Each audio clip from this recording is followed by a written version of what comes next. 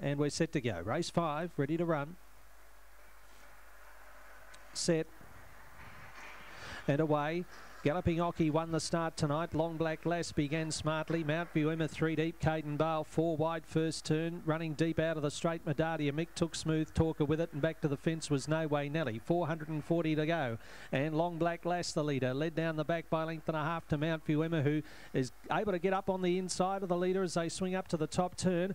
Racing into third spot then, about 5 or 6 lengths away then, was Caden Bale. They're the only chances. Medardia Mick's winding up, but it's about 20 lengths off the lead. They turn for home. Mount View Emma got up on the inside of Long Black Lass, which won't lie down. Mount View Emma in front. Long Black Lass comes back the outside and gets up. Pulls clear, in fact. Long Black Lass has won it from Mount View Emma, who got the stitch on the post. Third placing, perhaps Smooth Talker from Caden Bale. And further back then, Medardia Mick, Galloping Ocky, No Way Nelly in 39.62.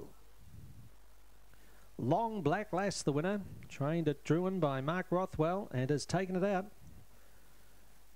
at 5.20 and 170. Came again and has outstayed Mount View Emma at 2.40.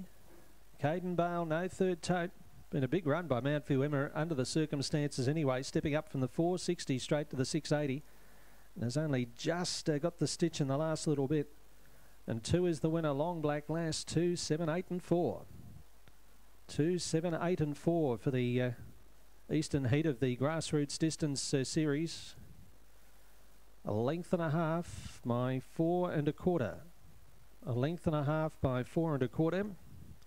First section 18.24.